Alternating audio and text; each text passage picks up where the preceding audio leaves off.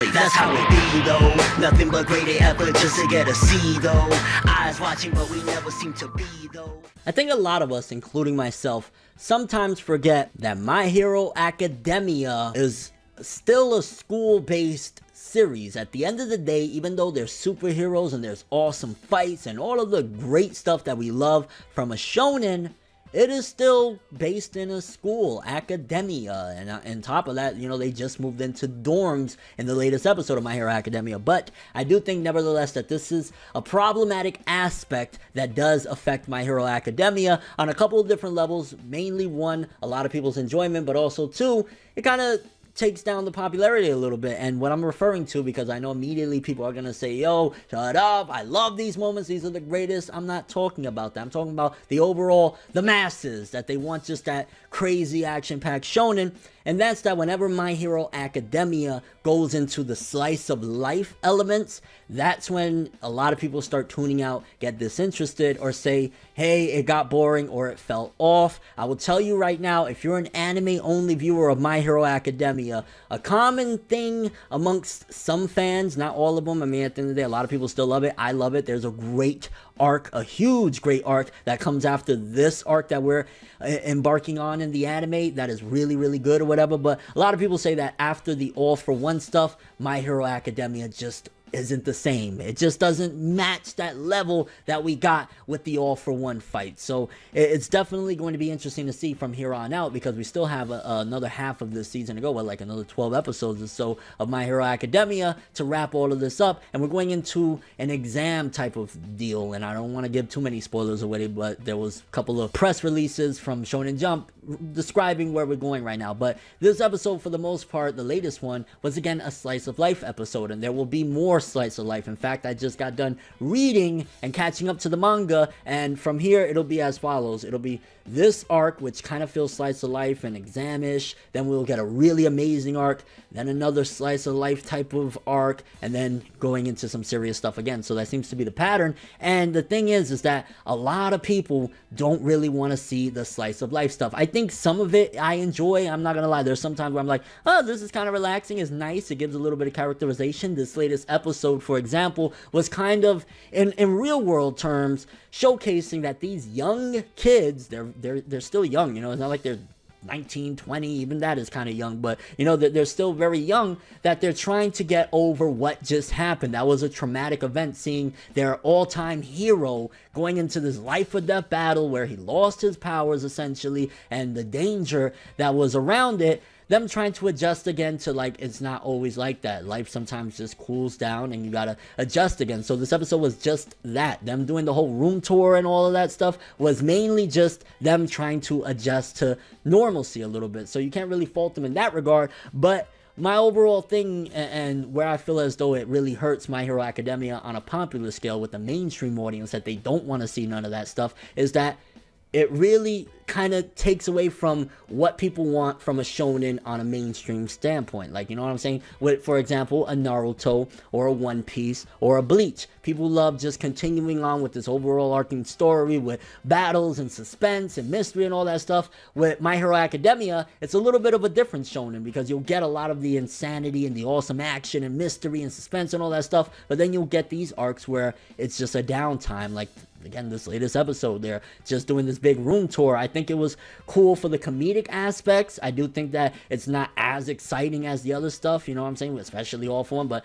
how do you really match up to like the series' peak thus far with, you know, an episode like this? And again, it was just a little bit slower, but it does, I feel, to a certain degree, hurt My Hero Academia's popularity for the people that they're like, no. You know what I'm saying? They come from a Dragon Ball where you never get that. Like, you'll get maybe 1 or 2 episodes. I think Super tried to do a little bit of that, and people would tune out on Super and say, yo, this was trash, I hated it, or whatever. One Piece, when it tried to do a little bit less serious arcs, like the Foxy arc, even though it wasn't slice of life, there was still some action, but people were like, no, it was too tame. You know what I'm saying? Like, even with a Naruto, if Naruto ever got a little bit where it was just like not much happening, or even a filler episode, people would feel that way. So with My Hero Academia, this being straight up, you know, seasonal, 100% canon, people want that straight up action continuing on the overarching theme of them trying to become superheroes. And when it does the slice of life stuff, I feel as though, again, people just aren't interested, and it does hurt its popularity a little bit. Again, I'm not saying that I hate it or take it out of there, because these are young kids and they do need these downtimes. It's not always going to be craziness. On top of that, they're in school. They're not full-fledged heroes. I could understand if we were just straight up like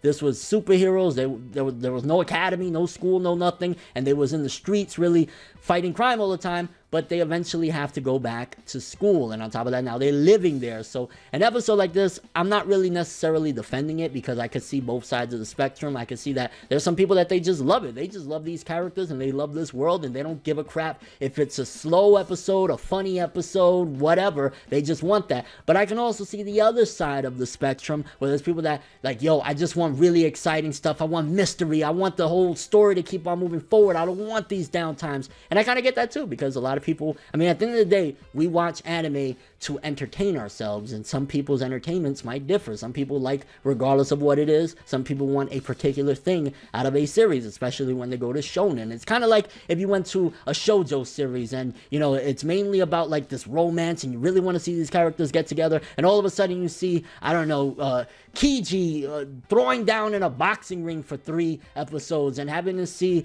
Roxanne on the sidelines like, oh, well, Kiji, and it's like, no, you just want to see if these characters are going to get together and all of that slice of life stuff. So I definitely see where both sides of the spectrum are coming from. But to be honest with you, I do think overall the masses do speak. And I remember with Super, when we would get those downtime episodes of the characters not doing too much, it does hurt. And it's unfortunate, because these episodes, again, they do feel necessary at times. We're in a school. These kids do have to get over these traumatic experiences. They do got to train. They do have to do certain aspects that aren't always just this big, giant villain that they have to fight. And that's the structure of My Hero Academia, for better or worse, whether it's good or bad, that we kind of got to accept. So I guess I got to pass the question off to you guys. I'm kind of curious. One, do you like or do you hate when My Hero Academia goes into these more downtime, slice of life-ish type of arcs and episodes? Do you feel as though it's like good and it's great for the characters? I mean, it showcases a lot of characterization and character development for some of the characters. I mean, Sue kind of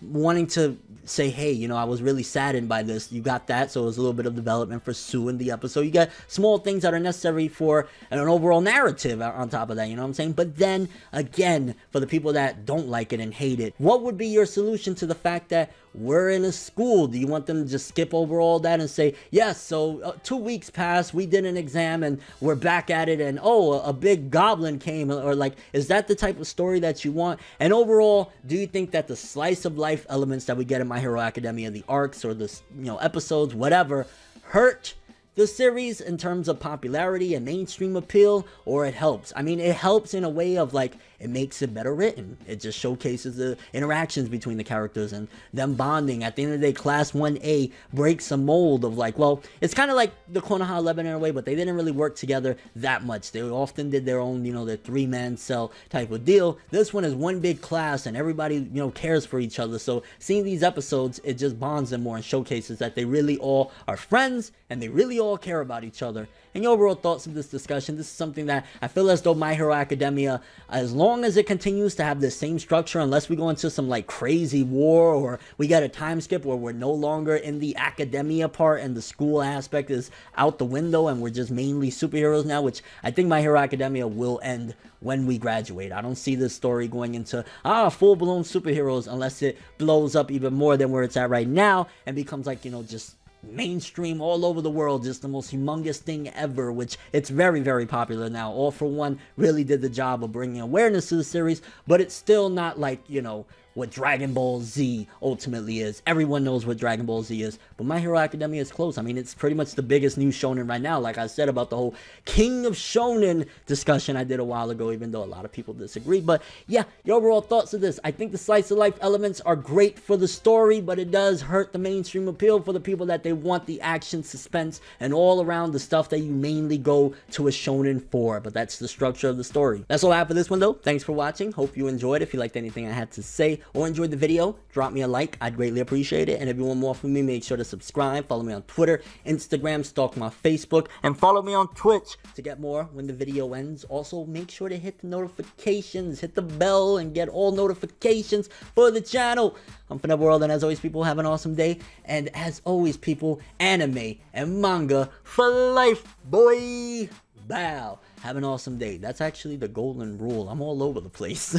We make a major move, laugh and let the haters lose. We don't give a fuck, virginity intact, cream